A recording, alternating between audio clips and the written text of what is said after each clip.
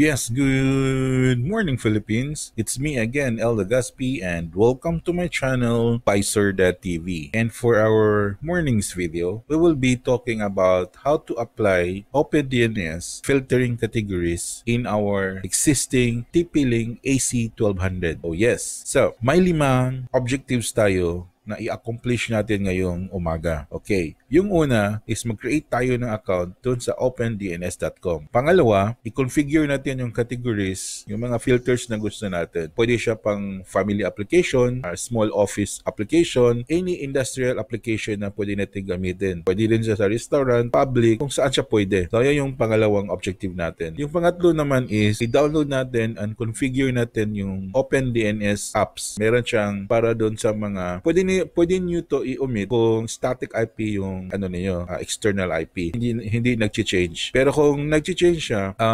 gagamitin nyo to. Yung third na objective, i-follow nyo. Okay? So, i-download natin, configure natin yung opendns apps. Yung pang-apat naman is, after natin na na-configure natin yung opendns apps, next natin i-configure is yung router natin. Palitan natin yung DNS nila at saka i-reboot or restart natin, including yung ISP modem natin. I-restart din natin. Let's give them 5 to 10 minutes para mag-synchronize. After na 5 to 10 minutes, balik tayo, login tayo dun sa opendns na website and then check natin kung migration yung IP natin. Kasi the time na mag-restart yung ISP natin, assuming po na DHCP po yung connection natin, yung i-check natin yung IP address, pag-login din natin dun sa opendns, kung magkaiba sila, hindi pa nag-migrate yung IP address dun sa server ng opendns. So, may setting dun, click lang natin yung final migration, yung parang synchronize na sila, yung sync na. Yung bale, yung external IP natin is the same na din yung sa opendns.com natin. So, yun yung final natin. So, ito lang po yung limang objectives na i-accomplish natin ngayon dito. So, what are we waiting for? Let's begin! Boom!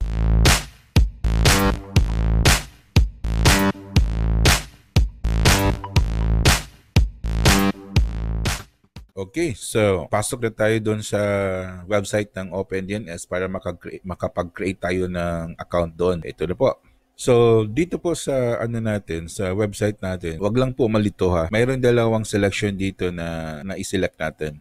Okay, browse lang natin kunti dito sa may dalawang selection yata to. Yung enterprise, security, at saka consumer. Dito tayo sa consumer, click natin, learn more. Okay, para makapasok.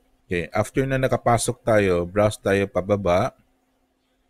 And then dito makikita natin na may tatlong application para doon sa home application or same with the Suho. Ano nga yung Suho? Yung Suho po is small office, home office application. So dito makikita natin na may dalawang free at saka may home office din na application na per year yung application na. I recommend this one pero mahal to. So dito, meron ako mga servers na until now, for 7 years, ito pa rin ang gamit nila. So dito tayo mag-sign up. And by the way guys, dapat meron kayong email address na gagamitin dito. Okay? So click natin to. So meron mga benefits dito na para sa opendns home. Isa yung yung website will load faster, and then meron tayong 50 na customizable na filtering categories. Possible din siya na yung opendns mag-down ng mga phishing website, at saka maraming gumagamit dito according to this claim dito sa opendns. So ito na po guys.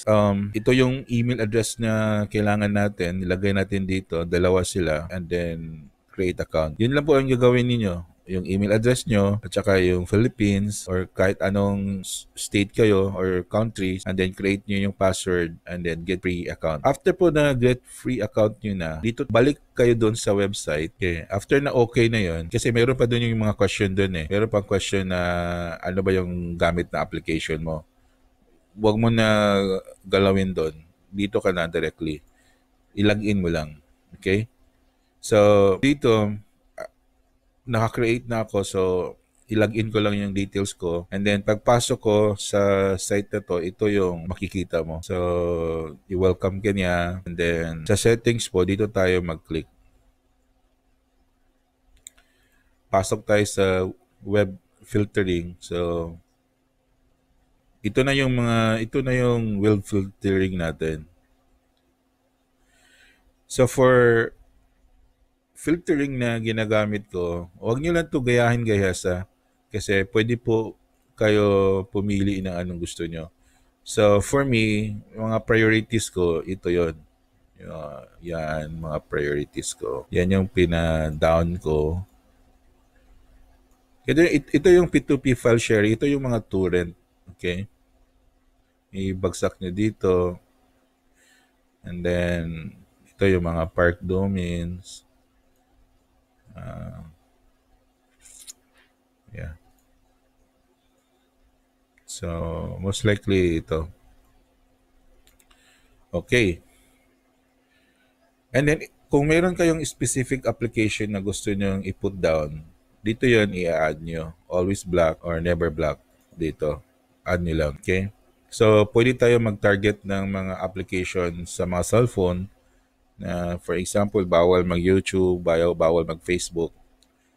PM nila ako, bigyan ko kayo ng link ng anong ilagay nyo dito para ma-put down yung mga cellphone, pero sa PC hindi.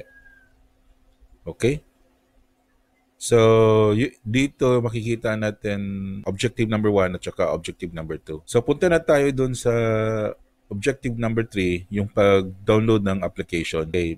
So, ang pag-download ng application, punta lang dito tayo sa support.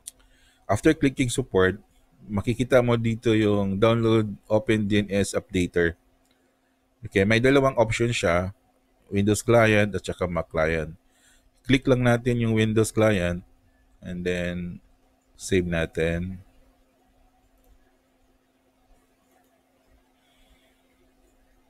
Okay, after siya na-save, i-try natin i-run. Okay?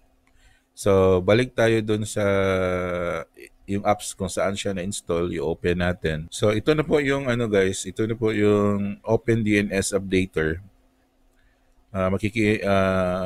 Kung i-login mo lang dito yung email address mo, yung na-create mo dito, and then automatic na po siya mag-retrieve ng external IP address natin. And then makikita mo natin, titignan natin. Dito, makikita mo may dalawang arrow na parang nag-interconnect. O hindi sila naka-connect. Ibig sabihin na yung na-assign mo na external IP at saka yung IP ng existing mo ngayon ay magkaiba. So, merong icon dito na i-click mo lang para mag-migrate silang dalawa. Yung latest na IP address na gamit natin. So after po guys, solve na po natin yung opendns app. Punta na naman tayo doon sa pag-configure sa TP-Link AC1200 natin. Okay?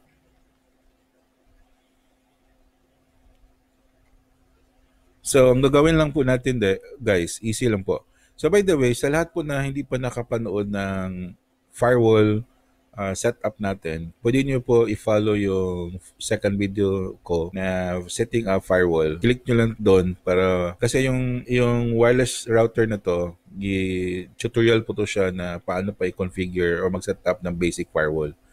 At saka dito naman sa opendns naman, sa video na to, dito natin tapusin yung 5 objective natin na ma-set up natin yung TP-Link AC1200 na yung opendns ay nakalink po dito sa existing router natin. So, paano gawin? So, click lang natin dito yan sa DHCP guys, and then yung DNS server, dito lang natin ilagay yung 206.67.222.222 at isa ka 220.220. So dito lang na po ilagay, save, and then after clicking save, punta tayo sa systems tools and then reboot natin. After po natin na reboot din natin yung internet service provider natin na modem. Na-save na natin or na after na ang mga machine natin, mga devices natin na power cycle na, balik tayo dun sa opendns natin. Dito sa settings, i-click, tingnan natin kung meron ba icon dito na green ng color na hindi nag-migrate. So kung may mag-exist na other IP dito, click mo lang. Okay? So by the way guys, note ha, after po na input nyo to, after po na plug niyo yung IP na, hindi na po ka pwede mag-add ng other IP dito. Kasi one lang po yung per ISP modem natin, one lang yung naka-assign na external IP address natin. So isa lang. So, okay. So I think na-cover na natin lahat. So dito po dahil magtatapos po guys yung ano natin, tutorial para doon sa OpenDNS. So yung 5 objective natin, i-enumerate ko na naman yung pag-account, create account ng OpenDNS, yung pag-configure ng categories na gusto natin, yung pag-download at pag-configure ng OpenDNS apps, at saka pag-configure ng wireless TPC o AC toolbanded or anong klaseng router na andun sa'yo, at saka pag-apply doon sa DHCP ng OpenDNS, at saka pag-reboot restart ng ISP modem natin. At saka yung pang fifth na objective natin is yung i-check natin yung OpenDNS kung wala ba siyang icon na migration. Okay, so I hope na meron tayong natutunan ngayong umaga guys. PM nyo lang ako or i-chat na lang or comment below. Okay?